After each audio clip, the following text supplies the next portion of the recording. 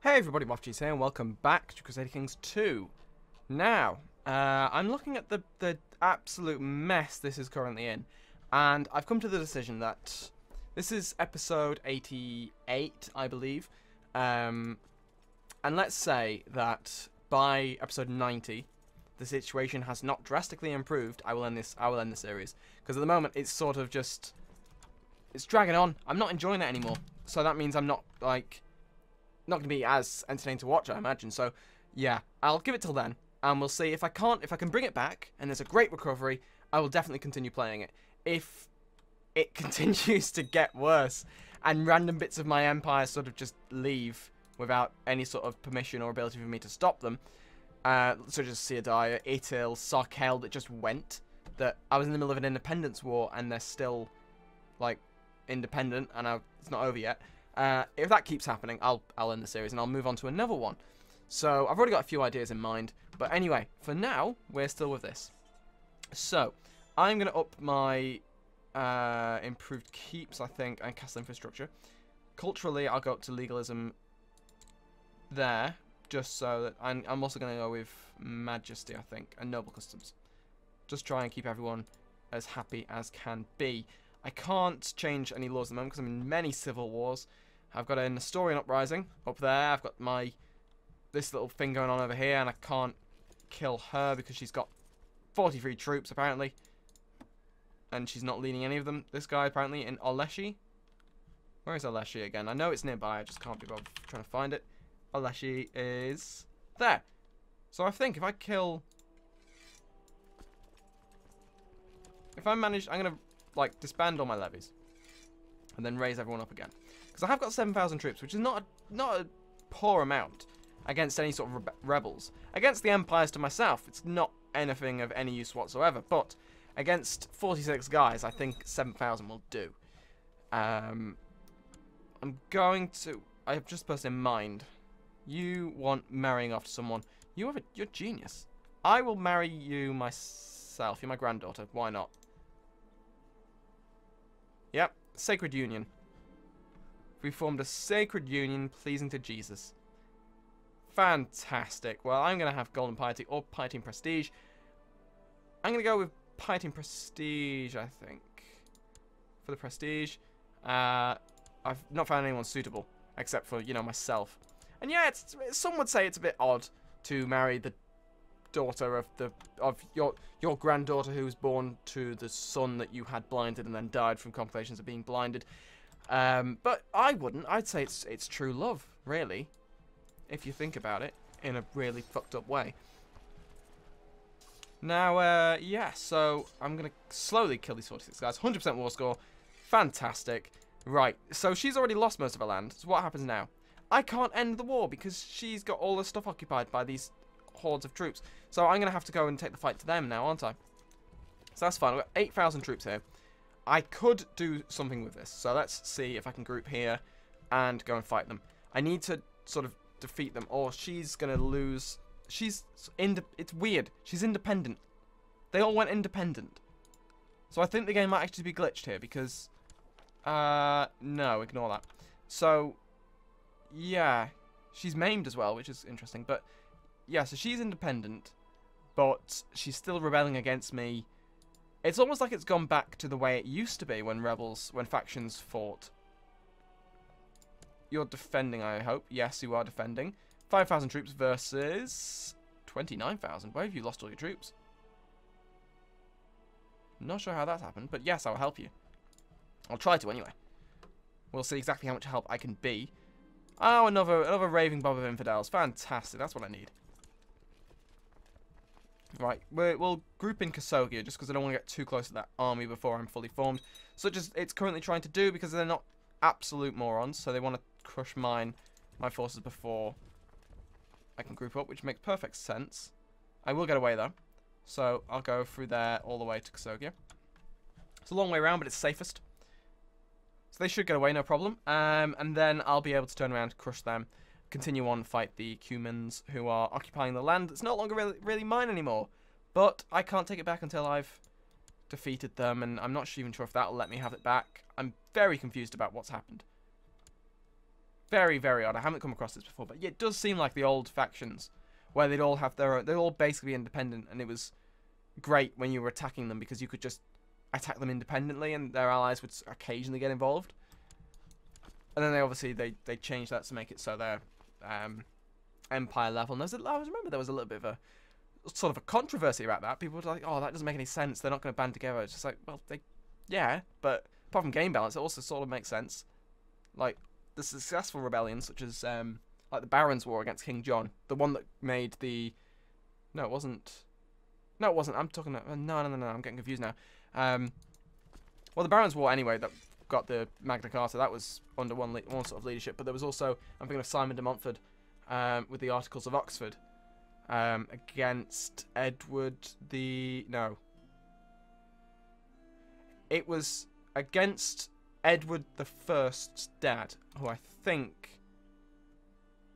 I can't remember his name. But either way, he was a particularly strong leader, and he managed to... He was, like... There's lots of sort of propaganda about him now, about... If in the certain circles, he's not really like a folk hero in most of the world, but de Montfort was standing up against tyranny. No, he wasn't. He had some good ideas about like the king shouldn't be able to just do what he wants, but it was mainly because the king was getting in the way of what he wanted to do. There's not like people try and apply so much sort of historical theory to past events and just go, oh, well, see, because of that and this and, yeah, Marxism. It's just like, it's not Marxism. It's not nationalism. It's nothing like that. None of that existed. It was just people having their own reasons that we're now, like, posthumously applying to certain things. But I've gone on a little bit of a rant there. I didn't mean to do that. But, yeah, basically, lots of rebellions have had lots of strong rulers before. So, it's not entirely unlikely. And that was completely unrelated to anything else happening in the game. So I'm going to rush this down, even though I can't actually win the war yet, because I need to unoccupy all this land, because it's currently occupied by someone else. Because let me see, I can't do it, can I? Nope. None of... Yeah. So if we go and fight this army, kill the Lords of the Sky.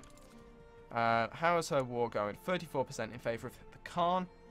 So if I wipe out this force, that might be able to help. So that's... Yeah, so if I occupy these 2 bits of land here, I'll be able to win. So that's what I'll do. Oh, that army's going to come and kill that army, so I'm going to disband this army.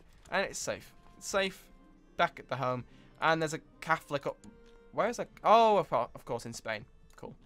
Fair enough. So, Sarkel randomly controls Kuma, which is really annoying. What the hell? Smolensk's coat of arms is pretty amazing. Look at that. So good. But unfortunately, I'm not Smolensk, so I don't care. Now, I'm going to rush this down once I have the chance.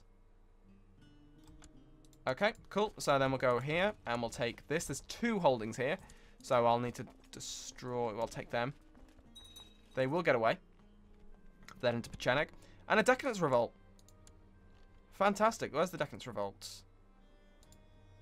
25,000 troops versus... 22,000 troops. Ooh, you know what I was saying earlier about there being a massive turnaround that I can take advantage of? Yeah, that could do it. If they win their Decadence Revolt for like the first time since the Shavens first took power, that would be nice. But except I'm now no longer in a position to take advantage of it. I was like 10, 20 episodes ago when I was like undisputed ruler, and I'd taken on the Persians and won, and I'd taken on the Byzantines and won, and now it's internal divisions and all sorts have happened, and it's all just very sad. Oh well. Well, I'm going to risk it and rush this down, hoping that army's not going to turn up in time to do anything. So now I should be able to enforce... None of Duchess Voski's holdings are occupied by the Khan. Oh! That's occupied. Cool. Army of Boris. Are you defending against Boris? You're not defending against Boris. Why is Boris involved? No, you're just defending. Fine, cool. That's fine. So, we will march into Uzun. Occupy that holding. Hope that this lot here won't get uppity and start doing stuff I don't want them to do. And then, hopefully, crush this rebellion in its own special way. It's sort of independent. They're independent now. That's what they wanted. So there we go. Let's see what happens now. She's back. But the others aren't. So you are a traitorous whore, and I'm going to replace you with someone who's not a traitorous whore. You despise me. Why do you despise me? Oh, you're a heretic and zealous. That's why. No one's content. I'm just going to leave you to rot. So, there we go. So I've crushed a rebellion, which is nice. I'm going to have to go and crush... I'm going to have to disband this army, I think. Probably for the best. And then unite again and go and crush these guys over here. I'll need my full forces, I think. Just I don't want to give them the chance to win. Now, I don't have any claims on this, which is the annoying thing. And winning at losing to an independence faction means I get claims on them. But, as it is, I don't. I have no claims on any of that land. I can't get it back. Which is a tad annoying, I have to say. North England is still making me happy, though. So as long as I keep looking over to Western Europe, I'm immediately cheered up. So that's fine. The Byzantines are probably winning. They are winning. I'll do what I can, but I don't think I'll be able to hold them off. Not with my sort of numbers. Not compared to their numbers either. Oh well. So, all my forces are gathering in Sar and Tana, so that's fine. I do want to recover Sarkel. I probably have claimants that I can land or something.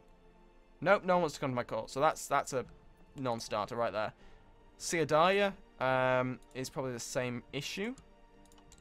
Yep, no one wants to leave, come to me, because they're all heathens. They haven't been established long enough to have many claimants I can take advantage of. And what is this? Is this a holy war? Yes. Yes, it is. They are going to lose. And they'll convert to Catholicism, which is really annoying because I wanted them to convert to Messalian, but who cares really anymore. So, yes, Smolensk is occupied by Volhynia, I think it is, who's apparently Polish, which is quite satisfying. We are all going to gather here, and then we're going to go on a massive, lovely walk all the way up to the north. They have a river crossing between Kiev, Turov, Chernigov, and Minsk. Kiev, Chernigov, Turov, and Minsk. So if I go to Roslavl or Mstislavl, I should have no problem crossing, well, not crossing a river because there isn't a river, and then crushing the army because I have more troops. And they'll mostly be, yeah, light infantry. Light infantry are trash.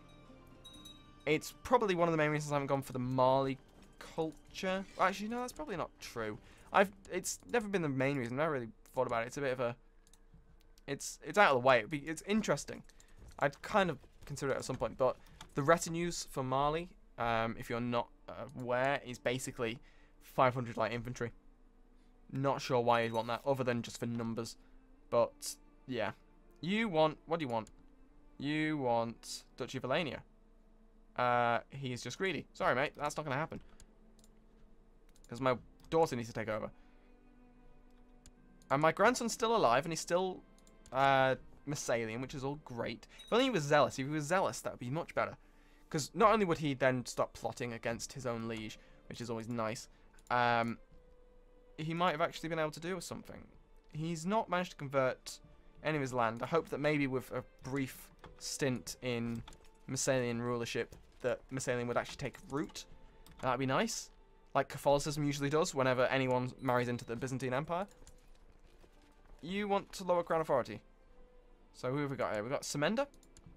No surprise there. He's constant pain in the backside. Kasogia and Alania. You obviously dislike me because I control your title. Who else? Yergalik. Oh yeah, because I've just told you no. Good God. Well, I don't want to give them a Dutch title because then they control... I should destroy one of these then. No. Because then they control one of the votes for the next ruler. I don't want that to go to anyone when I don't have... when I have such a high stake in the game. So I'm going to go to Bryansk now, then to Chernigov. Let her rot. In fact, I'm going to blind her. Ransom. I could ransom for money. I don't really need the money. So yeah, I'm gonna blind you. Sorry. And you've been released. It's a bit irritating. But this will stop you from being a bitch. Maybe. Probably not. So I head to Leobeck now, so I'm going to go and try and catch them. I'm sorry, I'm going to cross the river, aren't I? That's what's going to happen here, because... Oh, no, they're going to keep running. So they're into Paris level, so we'll go down to Paris level 2. They will probably get away. 20th, 17th. No, no, I'll catch them. I don't want to catch them. Now they'll leave. Cool.